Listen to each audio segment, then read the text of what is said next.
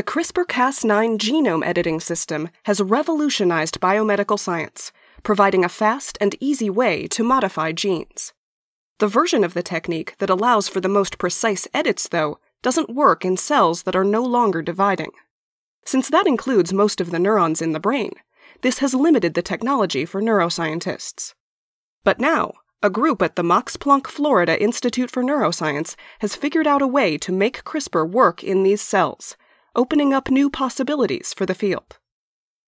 CRISPR-based editing uses a guide RNA to direct the Cas9 endonuclease to a specific spot in the genome and make a cut in the DNA.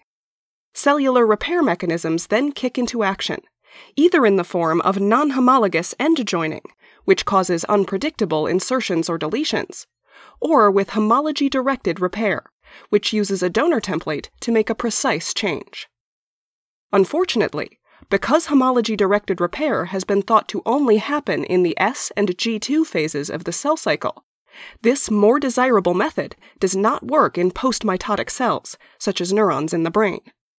To overcome this problem, neuroscientists added adeno-associated virus, or AAV, to the mix. This virus can effectively provide the donor template necessary for homology-directed repair.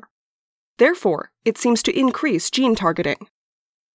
The team tested the approach in mouse brain slices, using CRISPR to add HA or GFP to a protein found in neurons. The gene editing beautifully lit up neurons, many of which were no longer dividing, in genetically engineered mice expressing the Cas9 protein. But the success rate depended on the dose of the virus. To more carefully study this phenomenon, the scientists set up cultures of mitotic and postmitotic hippocampal cells, and found that postmitotic cells need about 100 times more virus to get CRISPR to work.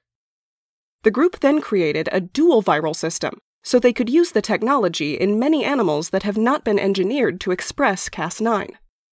This worked in both rat and mouse brain slices.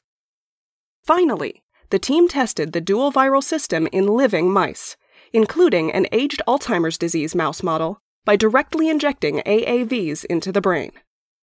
The new method, which the team calls V-Slender, is capable of working in virtually any brain area, cell type, and age, regardless of whether cell division is still happening, greatly expanding the types of experiments neuroscientists can do to probe the function of the brain.